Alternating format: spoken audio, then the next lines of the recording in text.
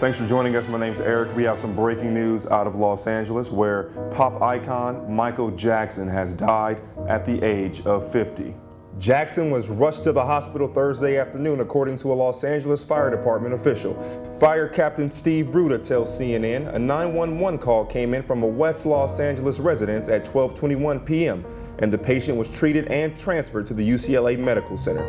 According to the Los Angeles Times, Jackson was not breathing when paramedics arrived. They performed CPR on him in the ambulance in an attempt to resuscitate him. Jackson reportedly died from a heart attack, but that information has not been confirmed in any official capacity. Jackson is survived by 3 children: Michael Joseph Jackson Jr., Paris Michael Catherine Jackson, and Prince Blanket Michael Jackson II. We'll continue to bring you updates on this story throughout the day.